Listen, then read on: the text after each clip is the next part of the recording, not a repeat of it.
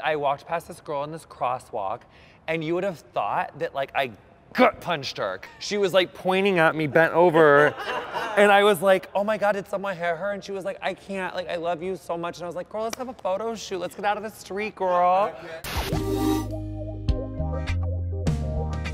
I thought people were just gonna hate it. Well, yeah, because it actually, because the reaction that we got before the show came out, like when the show was announced, it wasn't necessarily that positive. Yeah. Most people were saying, there's no need for this. Why are they bringing it back? There's no way. Yeah, girl. Yeah, somebody was shielding you from the news if you didn't know that. I shield myself from the news. I know, we all do now. And it's completely different than now. Oh my God, this is exactly what the world needs right now.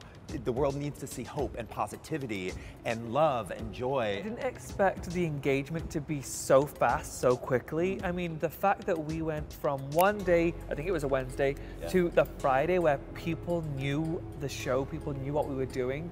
That shift of the press saying, we don't want you, and then immediately, we love you, that's a quick shift. Like, I really did expect that it would be a slow burn. So for that to happen within a matter of days, you know you're onto something incredible, and the world was dying for something like this. Oh my God!